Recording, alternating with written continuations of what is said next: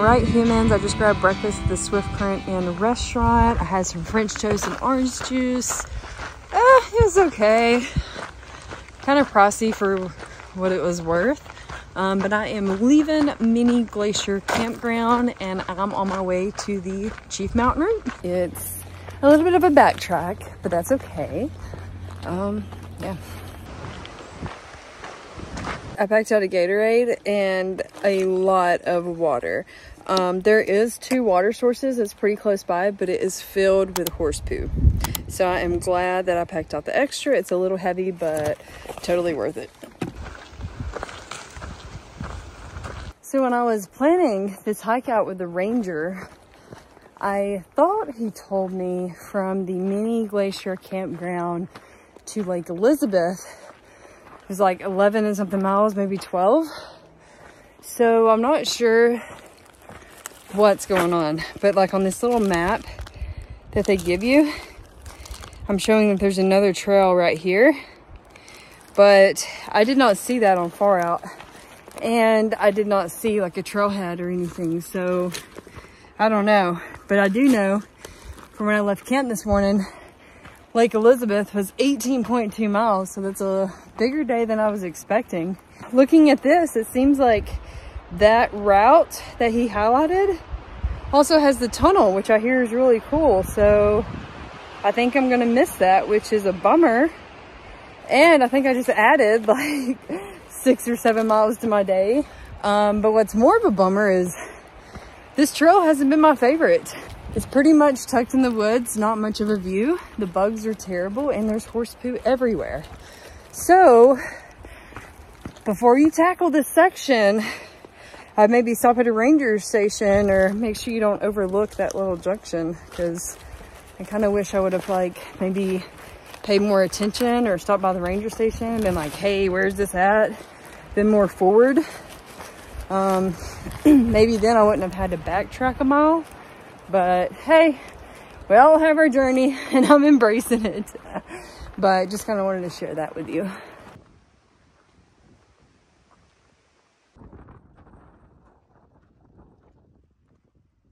I have about 10 miles left to get to Elizabeth Lake, so I'm just taking a little break. I packed out a little banana bread from the Swift Inn store this morning. I'm kind of taking off my shoes and stretched a little bit. I'm experiencing some major hip pain today, my left hip. This has just been off and on, just giving me issues. So I've been trying to like stretch it out and just work with it, but yeah, I'm really feeling it today. But this is my little view. I'm just taking a break at. This finally opened up. I've been tucked in the woods most of the morning with horse poo, so this is a little bit of change of pace and this feels good. Yeah.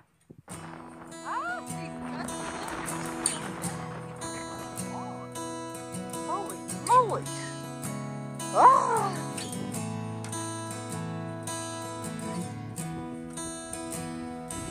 Oh, the wind is real.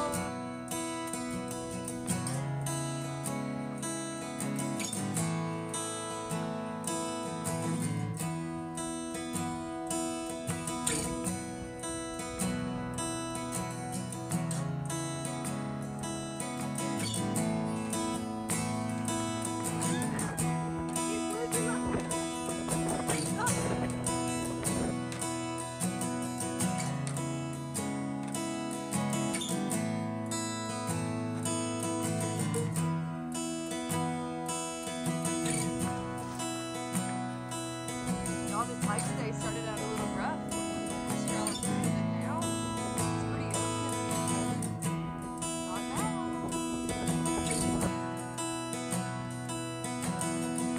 Climbing out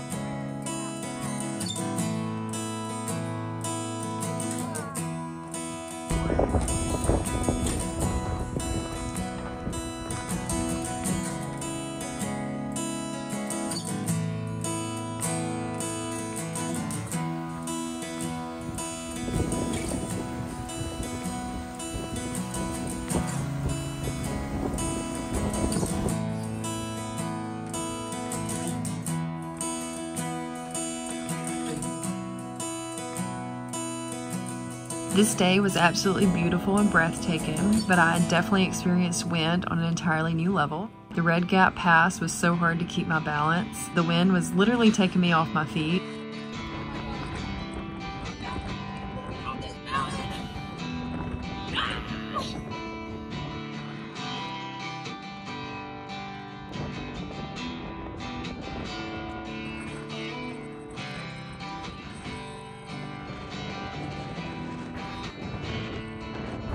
Oh, I keep losing my head.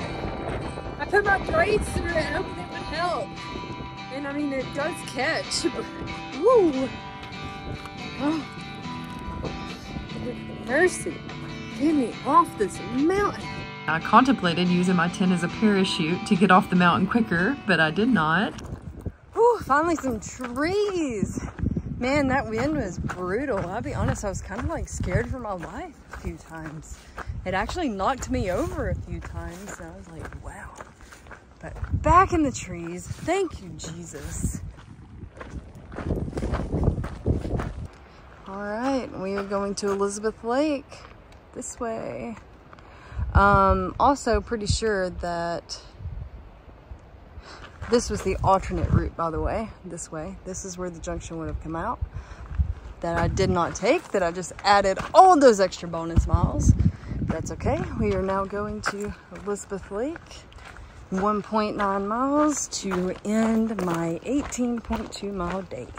This day just reminded me that you can experience something so beautiful but yet terrifying, and it's crazy how Mother Nature works in the most mysterious ways. The ninja stance saved the day multiple times. What doesn't kill you makes you stronger, and as they say, what doesn't kill you in the moment just makes a pretty good story afterwards.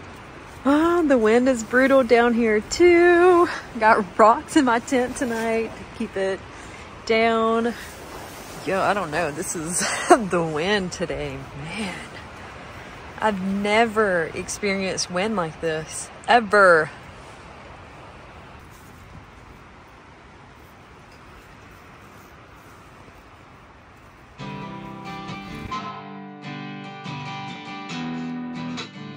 Stepping out of your comfort zone and experiencing those experiences, I feel like helps with the most growth and helps us form us into who we need to become in life. It's those hurdles and jumping over the puddles and getting through the valleys that help us get up the mountain and helps us form us into who we need to be.